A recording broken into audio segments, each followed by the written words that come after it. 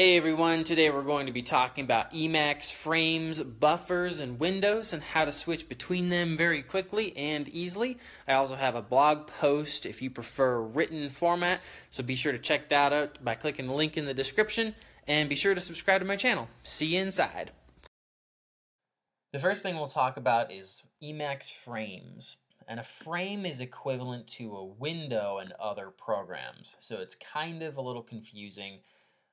So we have here a terminal window. It's the entire circumference of the program. And then over here, we've got what you would normally call a window is actually called a frame. So this whole thing is the Emacs frame. And you can see that the cursor is over here in this frame right here. And so if you want to open a new frame, you'd press and hold Control X and then let go and press 5 and then 2. And that will open up a new frame. And so you can see that the cursor is now over in this window rather than this window. And so we'll go ahead and go into Diode just to see the difference. But so you can see I'm able to move my cursor up and down in this window, or I mean this frame, I'm sorry. So if you want to switch between them, you would press Control X, 5, and the letter O. And now you can see that this frame over here is selected. So again, switching is Control X, 5, O, and then you're in a different frame. And then Control X, 5, 2 opens a new frame. So now we've got 3 frames. And if you want to close the frames, you press Control X, 5, 0. So Control X 5 O to switch, Control X 5 0 to close, Control X 5 2 to open. An Emacs window is easiest to explain with an example, so I'll just show you. So to create a new Emacs window, you type Control X 2. And that will open up another window in a vertical up and down fashion. So we've got 2 windows here. And so if you want, there's also another way to open up a new window, and that is with Control X 3. And that will open up another window in a horizontal or side-by-side fashion. So we can see we have 3 windows inside of 1 frame.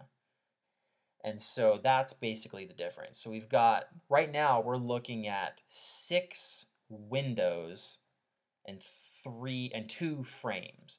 So we've got 1 frame and another frame over here, and then we've got 6 different windows. To switch between windows, you press Control X O.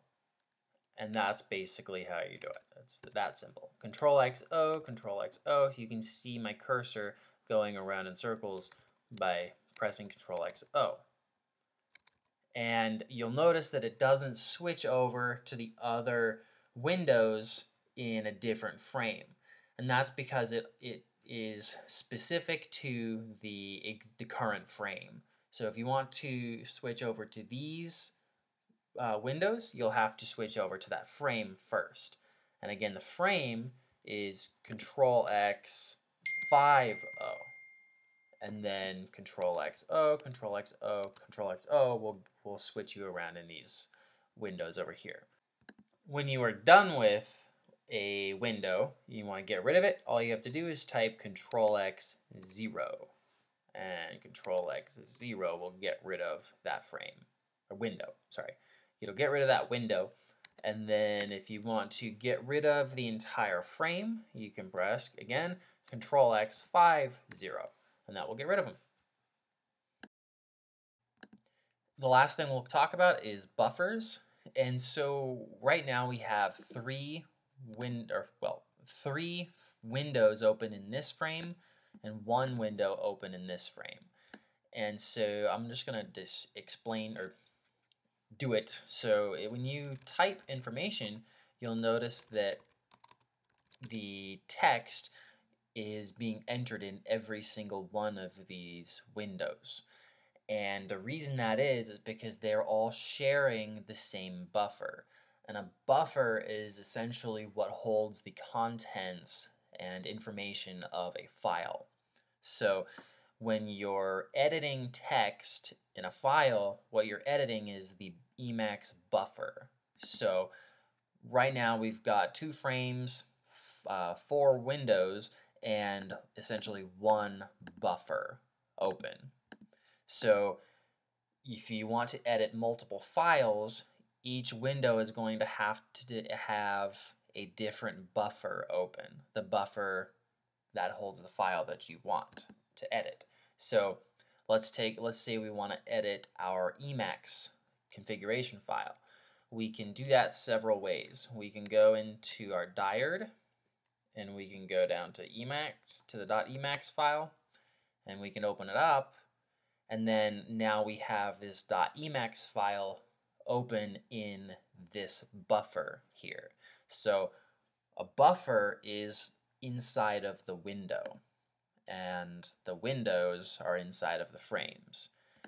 So if we were to have the .emacs file again open in multiple windows, the buffer would change in all of the different windows. So let's go ahead and give it a try. I'm going to clean this up a little bit. So we can again go to the .emacs file, and if we edit code here, it gets edited here as well.